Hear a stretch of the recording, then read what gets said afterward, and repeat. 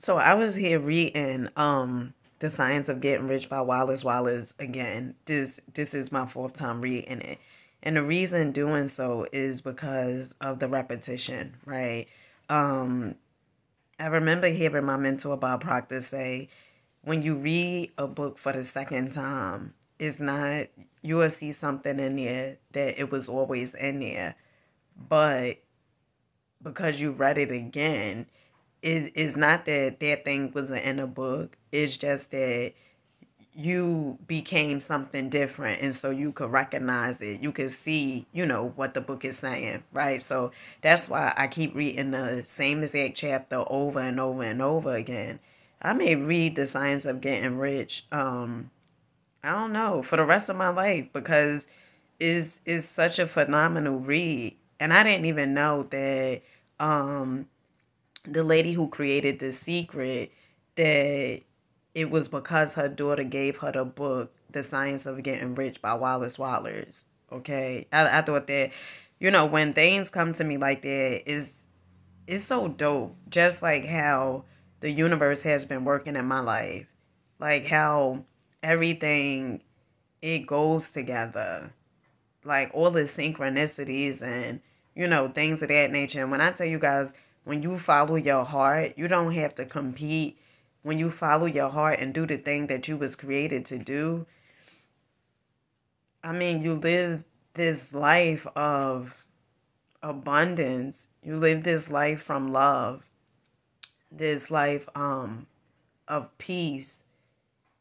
And not saying that you're not gonna face obstacles or whatever it is like that, because you are. And the obstacles or the difficulties that come to you in life, it is so you could build the character.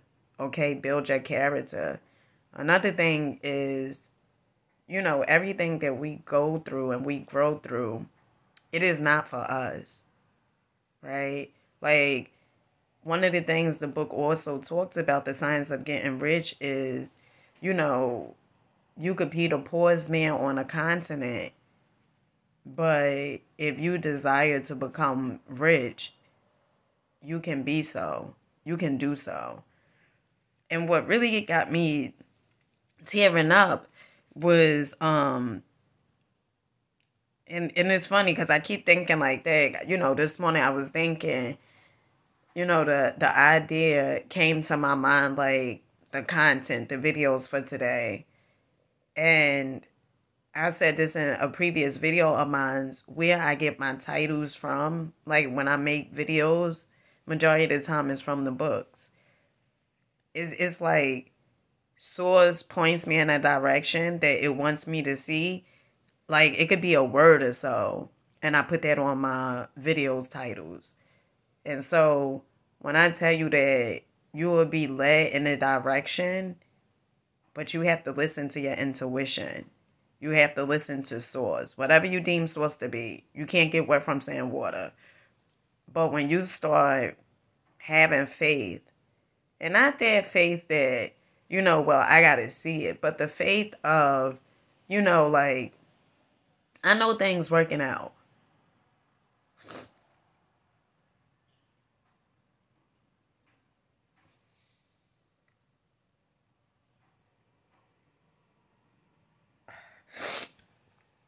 So the part that really got me was this.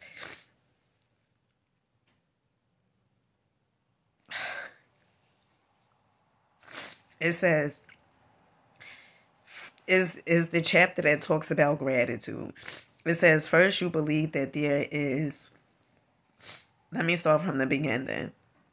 The illustration given in the last chapter will have conveyed to the reader the fact that the first step towards getting rich is to convey the idea of your wants to the formless substance. This is true, and you will see that in order to do so, it becomes necessary to relate yourself to the formless intelligence in a harmonious way. To secure this harmonious relationship is a matter of such primary and vital importance that I shall give some space to its discussion here and give you instructions, which, if you will follow them, will be certain to bring you into perfect unity of mind with God. The whole process of mental adjustment and atonement can be summed up in one word: gratitude. First, you believe that there is one intelligent substance from which all things proceed. Second, you believe that this substance gives you everything you desire. And third, you relate yourself to it by a feeling of deep and profound gratitude. So when I was reading this, right, the first one, like, you believe that there's one intelligent substance from which all things proceed, right? So if you're thinking like, well, I need, like, if you stressed over bills or whatever it is something. When I went on my 7-day water fast, right, I just kept listening to Dr. Miles Monroe, a video that helped me stay on my 7-day water fast. And I wasn't watching TV at night, and it was just like, it was like really, really spiritual. And I remember it was something that Dr. Miles Monroe said. And I don't know the Bible word for word, but one of the things he said was, Jesus said, look at the birds, and pretty much like and I'm paraphrasing, all right? Like, pretty much the birds don't worry about where they're going to get food from or whatever it is like that. And it says something like, Jesus said, why do you worry? Like, in other words, you looking for things outside you, outside your existence, to give you whatever it is that you desire. But when you tap into that source, one of my favorite books is Vernon Howard, The Mystic Path to Cosmic Power. That book is, for me, is like a really inspirational, life-changing book, because even in that book, it talks about search for the kingdom. Like, instead of you searching outside yourself, search within.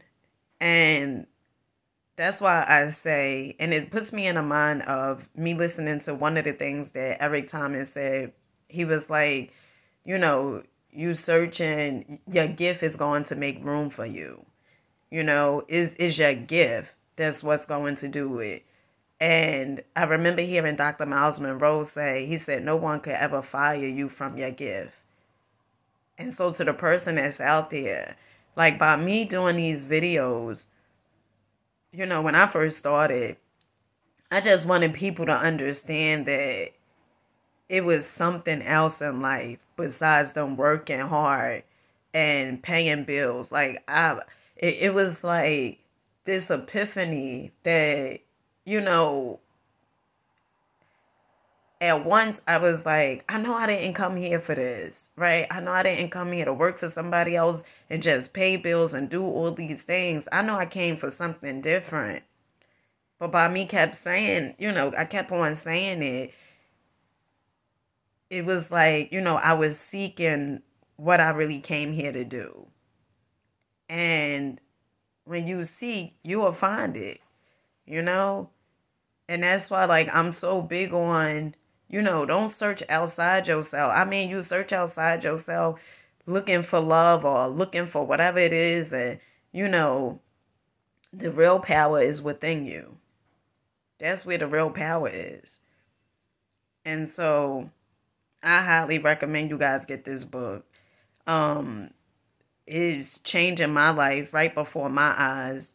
But it's a multitude things that I do, right? And I've been doing these things for years, but what I really believe it was like my water fast, that it was like, it gave me that time to be with my higher self. It gave me that time to unplug. It gave me that time to, just keep on reading. It gave me that time to have a unwavering set of faith. Like it gave me that time to just like to tap in, you know.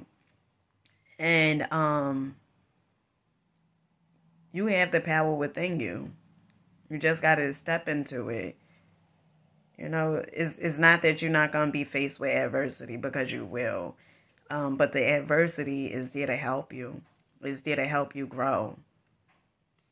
And every step of the way, everything that you get faced with is like, if it's not for the adversity, then you won't build the character, right? A certain character. Then you won't develop a certain amount of faith. That's what I believe, right? And so when you're doing these things, your life, it just starts changing, And it's really the repetition. It's really, really the repetition. And divine timing, because I had this book for 2 years and I would read it every now and then. But I remember someone, Yusuf L, from High Frequency Radio, he said what changed his perspective was The Science of Getting Rich. And I don't believe in coincidence. And isn't it funny? I had this book for 2 years and I would read some parts of it, but I never really came across The Science of Getting Rich. I may have seen it, but passed by it. So when I say you'll be led to the place that you need to be led to, you will. You will. And when I say that source is always working in your favor, just follow your heart and follow these laws of this here universe. Things gonna come together in such a profound way that it's like all the stuff that you desired, even as a kid, right? Growing up in a certain type of way. And you may have thought like, damn, this is just what my life, it has to be. But it's not true. It's not true. And what really, really do it for me is understanding that our spirits had made contracts to come here the time that we came, that we are here. And knowing that, right? So it's not like a mistake that you're here. And it's not a coincidence that you have been born the time that you have been born, or the family that you was born into. None of those things are coincidence. And so with that being said, I love you guys. It's a part of me. I know I got to do my goals. I got to write my goals down every day. But it's a part of me that I can see, like, a little bit of resistance that's coming up with that. So what I'm going to do is I'm going to write my goals down right now and listen to Brian Tracy. I love you guys.